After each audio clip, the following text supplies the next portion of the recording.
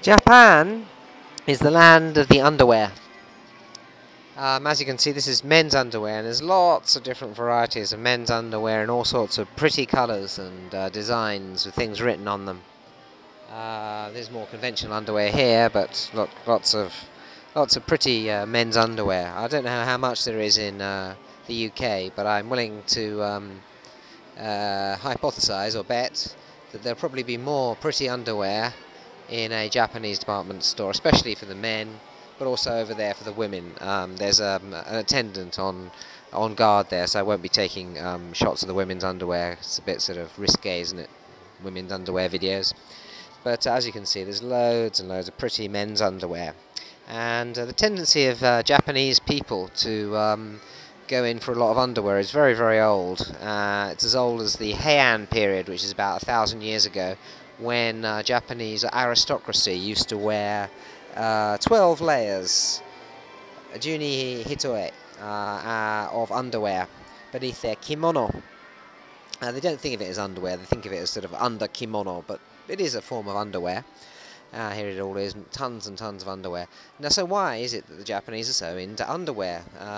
After a while in the Heian, no, the Muramachi period, when the Heian aristocracy weren't so rich anymore, they couldn't afford to wear 12 layers of underwear, and they started wearing one of those layers on the outside, apparently, and there was a gekokujo, that means a tail wagging the dog, or normally underwear is thought of being as inferior to outerwear. They started wearing their underwear on their outerwear.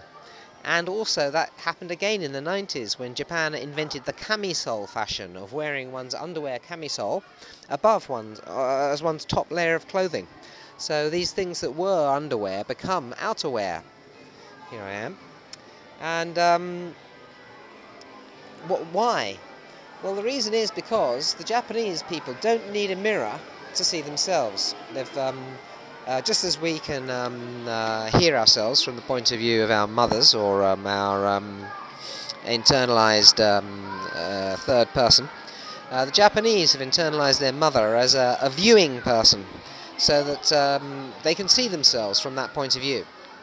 And this means that they have shame which is not dependent upon other people. They feel shame on their own, due to their own view of themselves. So Benedict was right and wrong. It is a shame culture, but it's not a shame culture in the way that she described it.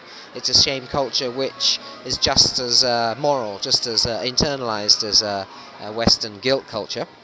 And it also means that they can see inside things, and there's research to show that if you get Japanese people to draw a car, you can ask them to draw the engine as well, and they'll draw sort of a cutaway, because they're good at simulating a visual position away from themselves, so it doesn't really need to be, you can see through things, that vision. It's a simulated vision, so it's got X-ray eyes. So they can see through things, see inside things, and also see from the point of view of the audience. No practitioners, that's Japanese drama, can, I'm just walking around the underwear aimlessly, can see the back of their heads. Zeami, someone from about 1,200 years ago, wrote that no practitioners can see themselves.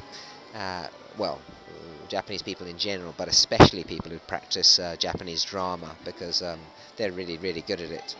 So as they can see themselves and also see through things, their underwear is very important to them. Much far more, I just wear boring black underwear, but to a Japanese person, they can see it, They can be walking along the street and they know what colour their underwear is. It's sort of in their mind's eye, and it makes them feel happy.